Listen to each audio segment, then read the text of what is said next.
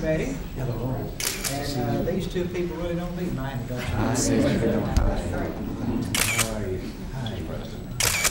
Just fine. Good to see you. So we have some battle plans. Well, thank you so much. Good to see you. Well, it's good to see you. I remember my visit. That was awesome. They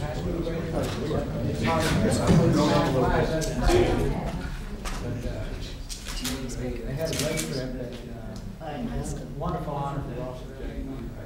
Well, listen, most reserved. I mean, that. This collection of pictures. It's a small variety. Maybe one day we can meet, we'll tell you the whole trip, and if you'd like to fly on the helicopter, maybe work that out. I don't know if your security people will like that right now. Not unless you tell me where we're going.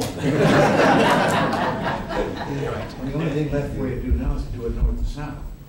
Well, no, don't. I don't know. I've got a lot of girls that worry about me, so I don't think I can put them through that again. No, well, that is just magnificent, though. What an Yes, sir. achievement. Well, thank you.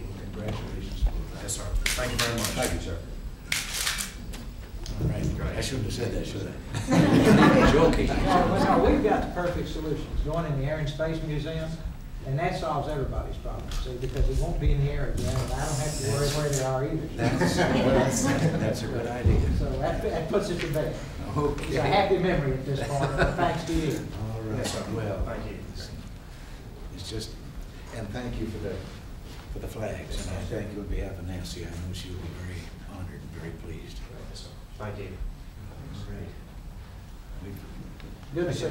Well, so we're right. Thank you for your time. Thank you. Thank you all. My sincere congratulations to you. That's the, I know what you're going to do. Sincere compliments. Bro, Yes, sir. I got to see you also. Thank you so much. I'm particularly this family.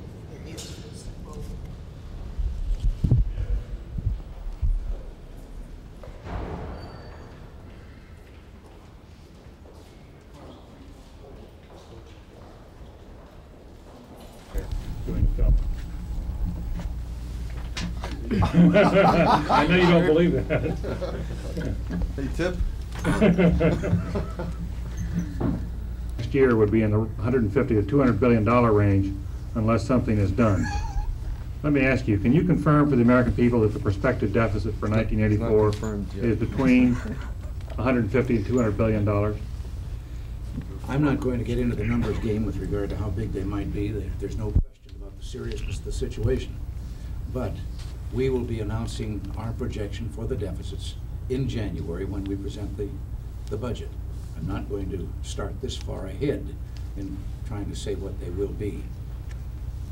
I might just add something in here that I think needs correcting. Doesn't have anything to do with regard to this year's deficits. That is, last year, when we frankly and honestly were predicting and came within a percentage point or two of what the deficit actually was in our projection, there were those on the Hill who, right down to the wire, insisted that we were exaggerating the seriousness of the situation in order to justify some of the things that we wanted reduced in the budget.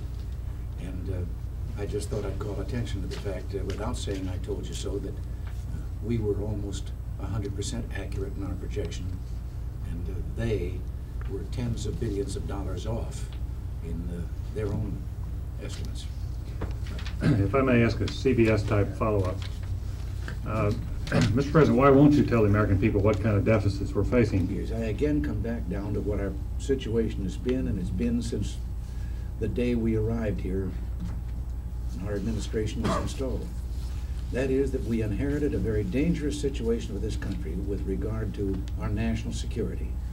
I had promised throughout the campaign and continue to promise that we were going to embark on a program of restoring our national defenses. We have been doing that.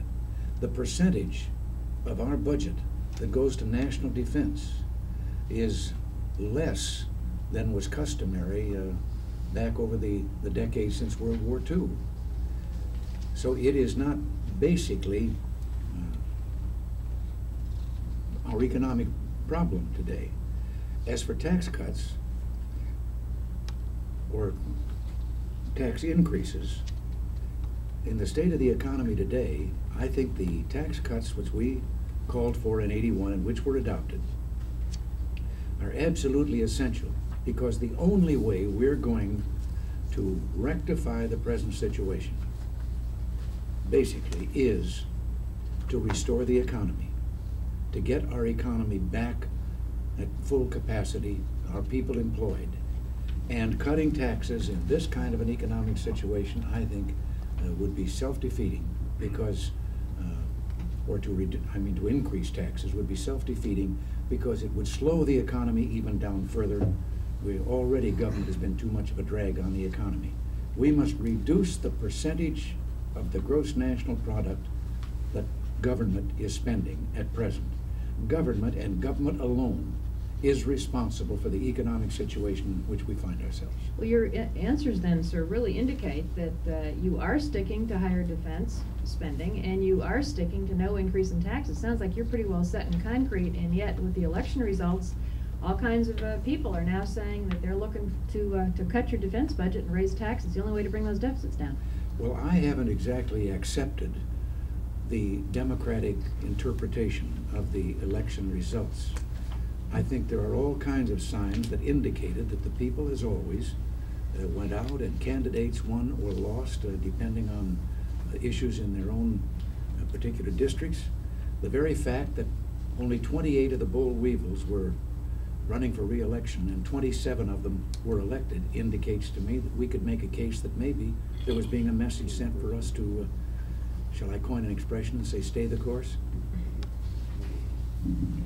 Mr. President, more on economics. Last summer you said that your economic plan would keep deficits going down at a steady level, and that you would have a balanced budget by 1987. Do you still hold to that prediction? You still stand by that prediction? I don't believe that I can, faced with the reality of what we're going to be able to get from the Congress with regard to budget cuts. I do believe that we can, if we have cooperation, we can have a declining pattern in the deficits that will indicate down the road a ways, eventually a balanced budget. I might point out that our deficits wouldn't be as big as they are if we had obtained the budget cuts that we asked for. We still have never obtained those. Right now, I'm waiting for the Congress to implement their promise in the last budget cut and tax increase package that we sought before the recess, and which we obtained, their pledge to give us $3 in cuts for every $1 of increase in revenue. Mr.